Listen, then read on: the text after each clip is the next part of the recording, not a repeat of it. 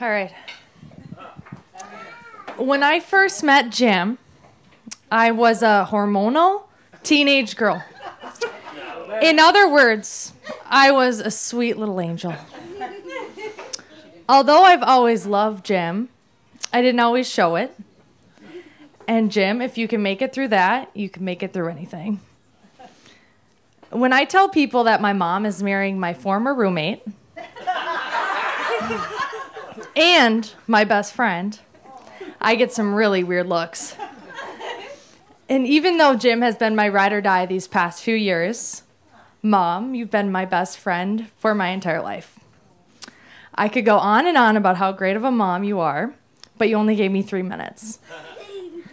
Oh, thanks for laughing, Molly. I don't know another couple your age that all of my friends want to hang out with, but you two are truly the best. I've always wanted more brothers. Bro. Brothers got a hug. And I couldn't ask for better step siblings. Love you. And by the way, that is much better than having to tell people I'm going to visit my mom's boyfriend's son's wives. Awkward. Oh, the classification's got that. Jim, you've always told me the best place to find fellas is at a wedding. So, let's raise a glass to the couple of the decade. And Lori, I'd like to have you put your hand on the table. And other hand, please. And Jim, put your hand over hers. And enjoy this because it's the last time you'll have the upper hand. Cheers. I nailed it! Love you. Oh, somebody help me.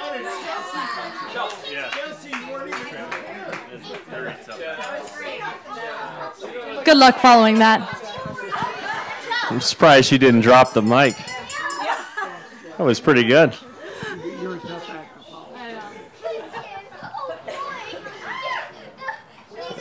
Well, first of all, hey, I want to just thank Chris and Yo. I know we've all done that, but like, just to have this beautiful place to hold this wedding is unbelievable. We're very lucky and fortunate, so thanks. And I was pleased to hear that your courtship was 13 years. I had it clocked at 15, but either way, it made my 6 or 7 year courtship of Jennifer feel like nothing. Felt like a hockey season. So, and it's kind of ironic. Like, we're here at this wedding, and typically at weddings, people are getting to know each other. But like, Laura, you felt like family from day one, and you really did, and your kids. The first time I met Scotty and Chelsea, and then it felt right. It felt like family from day one. I remember going to Scotty and Tazaria's wedding a few years ago, and being there. Just like, again, we already felt like we're family. So this is kind of. It's a totally different feel, obviously, for a wedding, and but I think what it symbolizes is like, this is the best of what true love is. Get rid of all the stuff that you typically hear at a wedding. It's about partnership. It's about being your best self for your partner.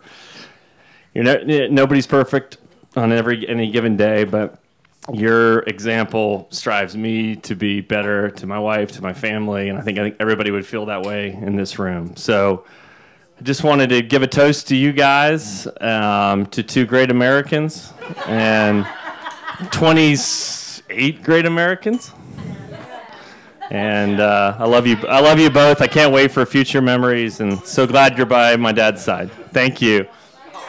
Cheers.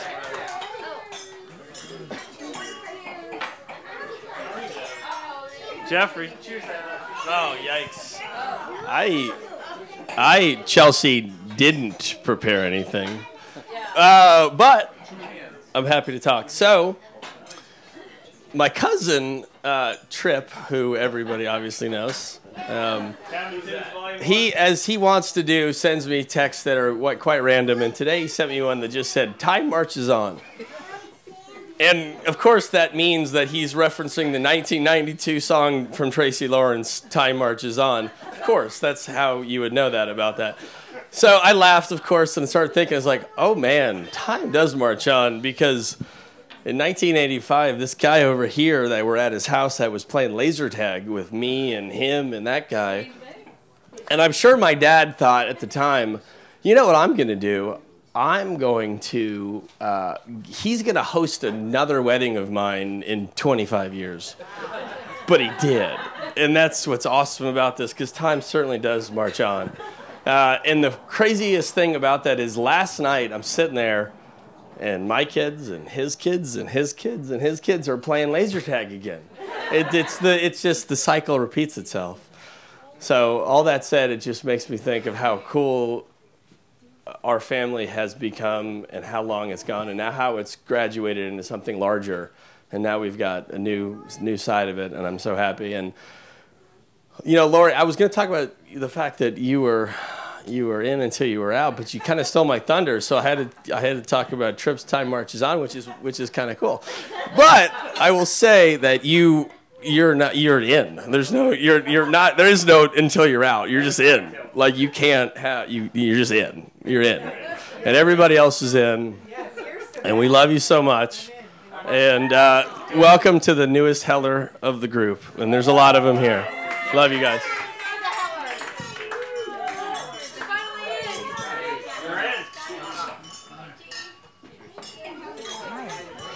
Jeffrey? Oh, one more thing. Oh, yeah, one more. If anybody has the Reverend's phone number, I would like it. It's just kind of hot. She's hot. Yeah. It's kind of hot.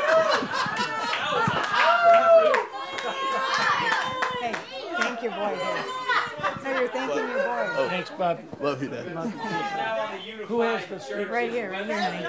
Baby. Ah. Hello, everybody.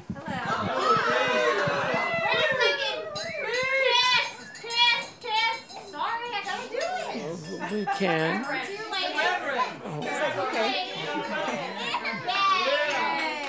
Thank you. First of all, thanks for Chris and Yo. I mean, for literally crashing their house with 25 people right during the busiest time of the year. And then the other thing I want to thank is all the other people that made it happen. How about Reverend Lisa Heller?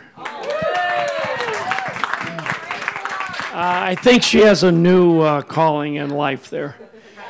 Right. And the other thing I want to do is welcome Chelsea, Scott, Tazaria, Isla, and Calvin to the merger of the Larson Heller clan. Not to be confused with a hostile takeover. Also now known as the modern Brady Bunch. But for Lori, my beautiful bride, I couldn't be happier. And I want you to know you're not in until you're out. You're in it for life now.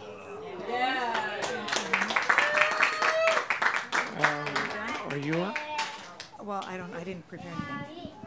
I didn't prepare anything, I guess, but I would just add on Brianna. You've all met Brianna by now, but this wouldn't have happened without Brianna, who's our fabulous wedding planner.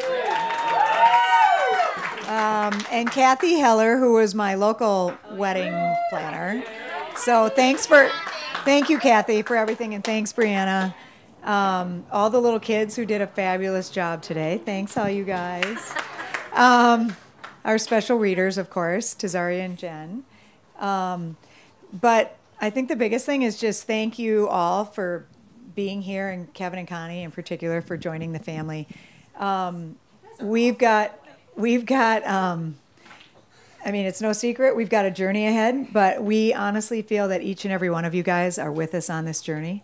And so we thank you all, and cheers. Thanks, Jim.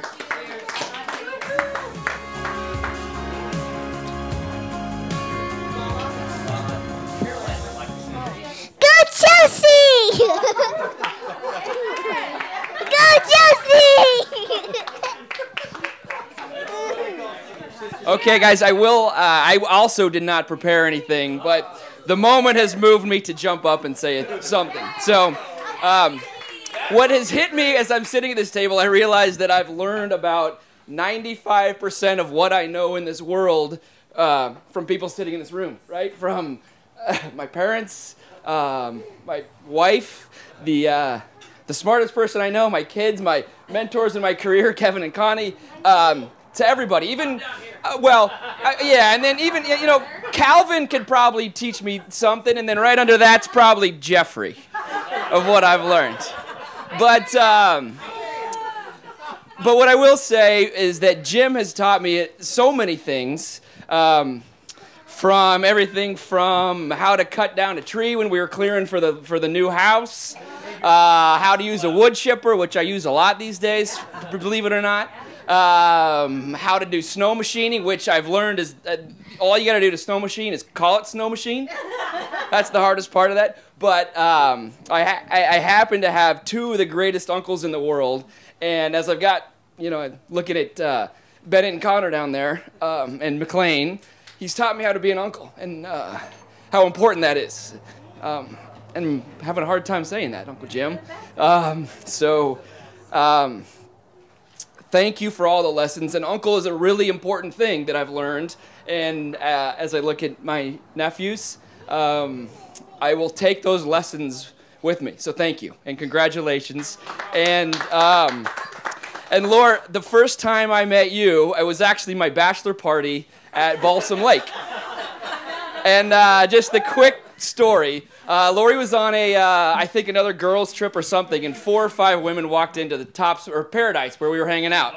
And then they left, and one of my friends just leaned over, Jason Chapman, he goes, "Let me guess, Jim's with the pretty one." And I said, "You nailed it, absolutely." So congratulations, you guys. And Chris and Yo, thank you so much. This is the part of the toast that I give every time to say, we never take this place for granted, and thank you. I've said that many times, but just a quick reminder. So thank you, guys. Okay. I just want to thank you, everybody who is here, and you're all really, really great, and cakes for dessert. Oh, how do you follow that? Jax, good work. Look, I just want to say, honestly, I looked around today. I think I said this to Lori. Like, this day just makes me happy. All my favorite people in one room. But seriously, like when Bri texted me at 9:49 p.m. on October 19th and said, "What's the weather like in Healdsburg in January?" I'm like, "What the hell are you talking about?" I don't know. What do you mean? And about 14 minutes later, he's like, "Yeah, we're having a wedding at your house. Is that right?" And honestly, was so happy. Papa Jim, Yip said it all about being an uncle. I'm so excited to be at my second favorite uncle's wedding. But honestly, you taught me so much, just like Tripp said, about being an uncle. You showed up at the single moment of our lives where we needed you the most. Like a knight in shining armor. We were about to get killed by our grandmother, the 4 of us. Literally murdered by our grandmother. And somebody made an SOS call to Papa Jim. And Papa Jim showed up and plucked us out of that situation right before we were almost dead in the bathtub. And honestly, I think that says everything about you. You are a problem solver. You help people. You're there when people need you. And you've been an amazing uncle. Lori, like I look at you, and we've talked about this, I look at your relationship. You guys are just awesome. You're just a damn cool couple. And I think your relationship is honestly one of the coolest things I've seen. In all honesty, it's really cool. So thank you. We're happy to have you guys. Congratulations. I love you guys. Okay, you're up. I have something. it was something she used to say. I thank Chelsea.